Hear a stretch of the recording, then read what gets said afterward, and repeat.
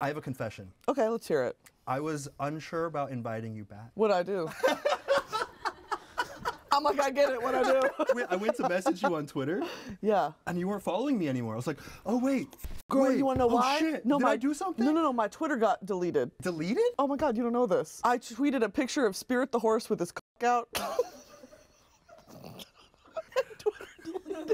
Lil Nas X used to follow me, and my account got deleted. Did you have to completely remake your account from scratch? They were like, we can try to get you the Brittany Broski handle back. Try? What the f am I gonna do? Twitter is trying to silence women during International Women's Day.